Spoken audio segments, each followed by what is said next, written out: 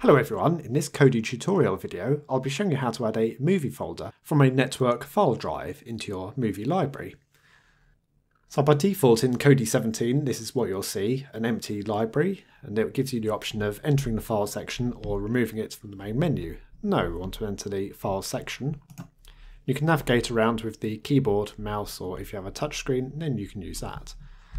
So it's up and down selector for the keyboard or the mouse. So going into Files and Add Videos, then Browse. And you can see we have quite a few different options here.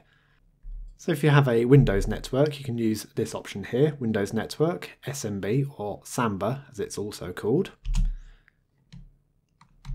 So yes, into Workgroup and then find your device here from the list. In my case, NAS, and now I've got a few folders there. So no, let's try for a different network type. So for Linux you can use the NFS file share. So rather than using the NFS option here, I've actually mounted my share as a network folder under the /mnt folder. Don't worry if you're a Windows user and that's gone completely over your head. And the different languages we use in the various operating systems. So on my system I could navigate down to the /mnt folder and pick up my network share from there. And the final option I'll show you is with an SSH folder because that is not in the list. So you go to Add Network Location at the bottom of the list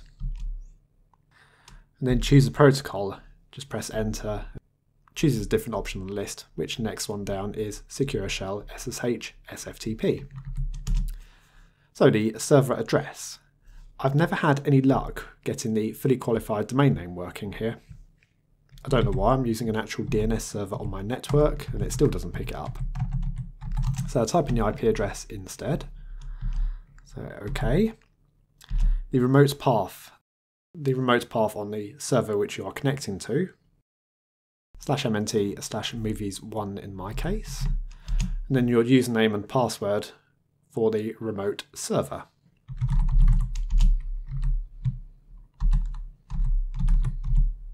And then go across to OK. And with any luck, it will add it correctly. But if it doesn't, take the option to keep it, then press the letter C on your keyboard to open up the config menu. And you can go and edit the network location that way. Okay, so browse the new share, so I just pressed enter on that. And I'm going to choose one specific folder here rather than importing the whole list because I've actually got quite a few movies on here. So yeah, choose the folder you're after. So name the media source. We're just going to call it movies. And OK. This directory contains, now this is the important part for actually allowing Kodi to scrape the media information from the files and add it to your library. So this directory contains movies. Enter. Choose information provider. So the default is the movie database, but you can add additional scrapers to the list. So I'll just show you one here so if you go across to get more, and at the bottom of the list is one called Universal Movie Scraper. So it'll install that add-on. And if I go into settings, you'll see it using IMDb for the scraper. Although set names come from the moviedb.org. So anyway, I'm not changing anything there, so leave it as is. Go to OK. So content scanning options. Now this will vary depending on what media you're actually storing and how you're storing and how you're naming it. But for me, movies are not in separate folders, so no, I leave that. On the left-hand side is no, disabled. Scan recursively, yes. And I don't want to exclude it, so OK. Yes, I would like to refresh all items within this path. And you can see on the naming there, I've actually got the file name and then in brackets, the year. Just helps Kodi to identify the movie a little bit better. But you can also use a .nfo file instead, just name it the same as the movie. But that's kind of a little bit outside the scope here. I've gone for the simple option of giving it the movie name and the year.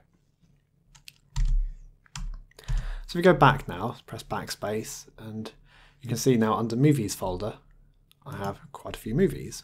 Well, quite a few, 5 in this case, all very old, 1916 being the oldest movie that I have in my collection. So one last option I'm going to show you is if you go into Settings and into Media Settings, go across to Library and then down, you have an option here, Update Library on Startup. So if you enable that, any new movies which get added to that folder will automatically get scraped in by Kodi when you open it up. That's how to add movies from a network file share into Kodi. Thanks for watching. I'll see you all later.